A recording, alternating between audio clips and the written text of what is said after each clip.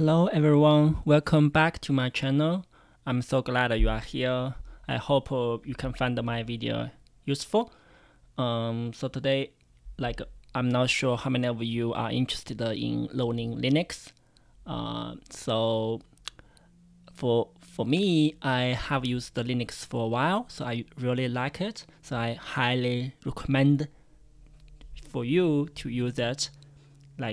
If you want to do some exploration. So one of the most popular distribution of Linux is called Ubuntu. So you can go to its official website and simply download the installation file. So in order to install the Ubuntu, you need to create a bootable USB stick. So we go to the this official site for Rufus, and we can download it. We go to the download section. You can find there the latest version, and you can simply click it to start the downloading. And it's kind of straightforward, so you kind of skip the ads, and it will simply download to your local drive. And you can also read some instruction there. So I think it's very clear, and usually it won't be a lot of difficulty for you to go through them.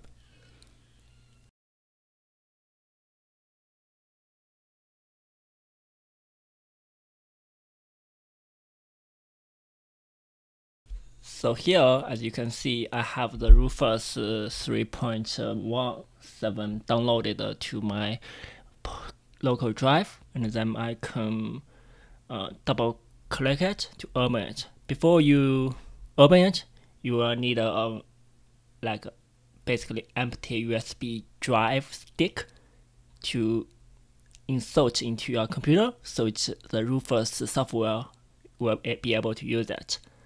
So it also gives you option to erase the USB drive, so you make sure that you don't have any sensitive data or the data you don't have a backup in there. So make sure you have that ready, and please double check, because just a disclaimer, I will not be responsible for any data erased because of my video. So just to be cautious. I know it can happen sometimes, so just make sure that you will not have any data in there that you don't have a backup. Okay, and then this is the interface. So obviously, we're on the top selection for the device. You select the USB drive, the location. In my case, it's 16 gigabytes, and then following that, it's the boot selection. You select the Ubuntu installation ISO image, and then I think there's some other options. For example, the partition schema. So MBR is the default value. I think you can use that one.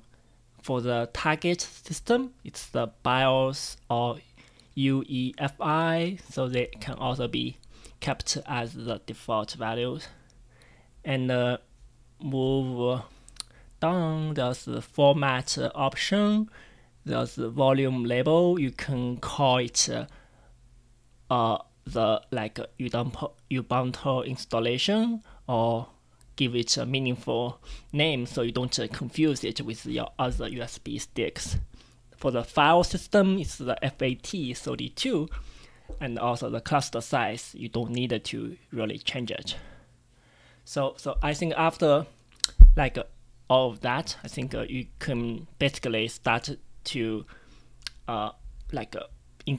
install those into your USB stick to make it bootable.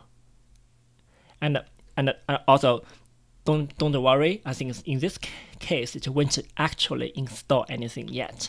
So in this case, it's actually the step before the actual installation. So make sure you don't confuse it.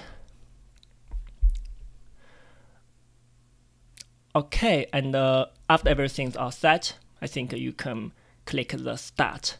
And because of the large size of the ISO image, so it may take a while. So probably it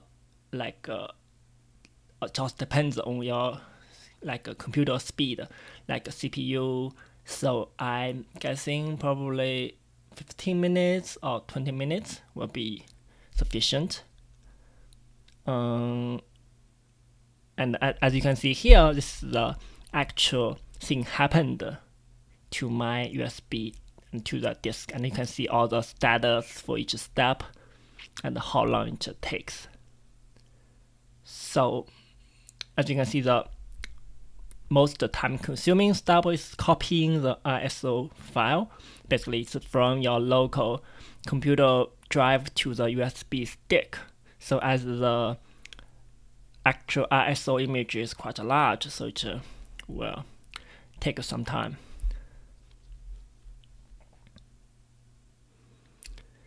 So after it's completed, I think you can then remove the USB drive safely, and we can talk later about how to use that USB stick to do the actual installation. So yeah, stay tuned.